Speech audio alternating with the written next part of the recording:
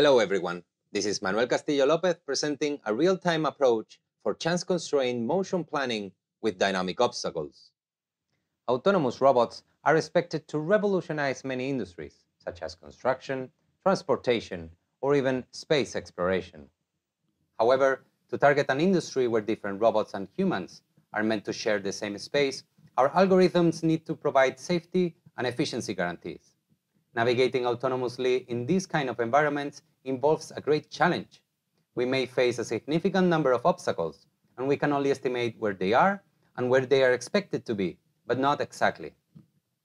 Dealing with these uncertainties is a challenging problem in most robotics applications, including motion planning and control. During the last decade, a major effort has been made to provide optimal motion planning with safety guarantees.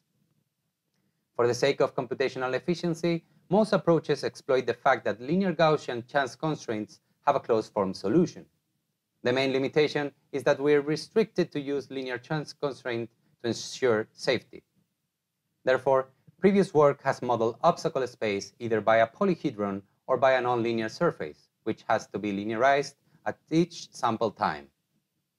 Well, the fact is that both of them present significant limitations for consistent motion planning in real time.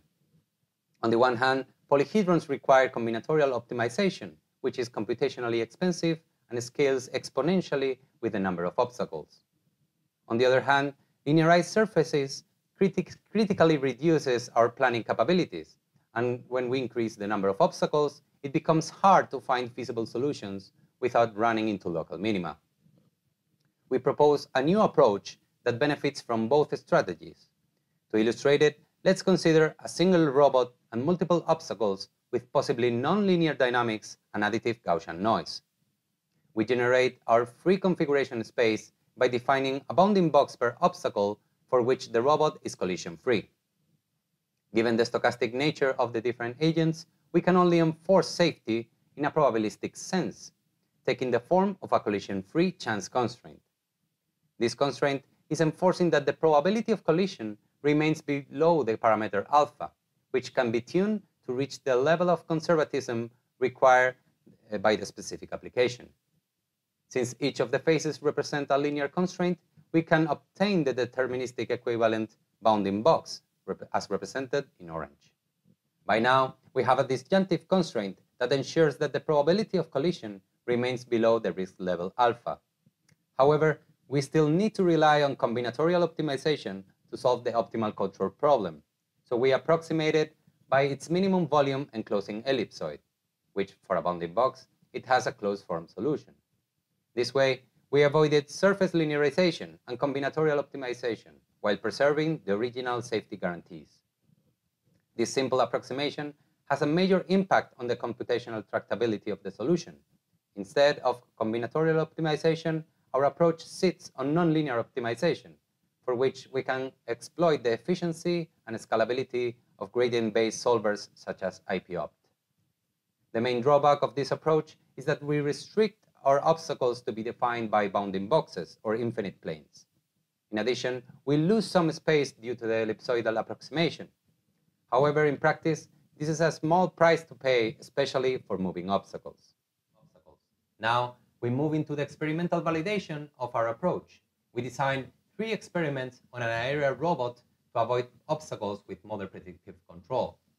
In the first experiment, we designed a one-obstacle motion planning benchmark with 3 state-of-the-art approaches: the combinatorial approach of Blackmore and others, the linearization approach of Zhu and Alonso Mora, and the robust approach of Camel and others.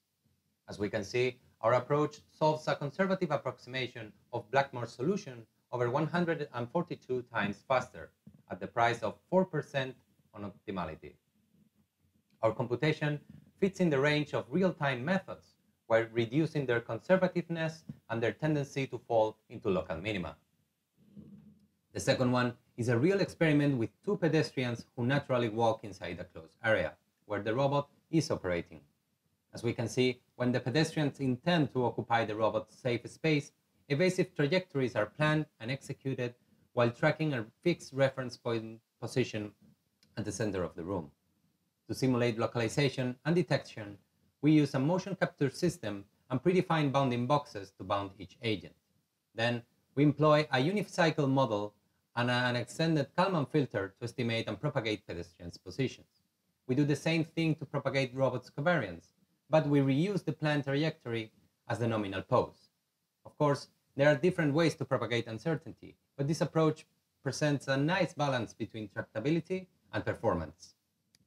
In the third experiment, we challenge our algorithm to scale well on a more complex environment. We employ the PETSIM package, which is based on Helbin's social force model, to simulate 40 pedestrians in an open environment. They follow a predefined square path with bifurcations, setting the robot to fly against the crowd at 1.5 meters per second. As we can see, the robot is able to handle the increased complexity with median control delay of 4.2 milliseconds. Unlike previous real-time approaches, our algorithm inherently accounts for the risk associated to a larger number of obstacles. Therefore, it results in a more conservative behavior. With this publication, we provide a framework to perform optimal motion planning with safety guarantees in fast real-time mobile robots, such as self-driving cars or drones. In the future, we will continue working in this direction to make certifiably safe optimal motion planners a reality. Thank you all.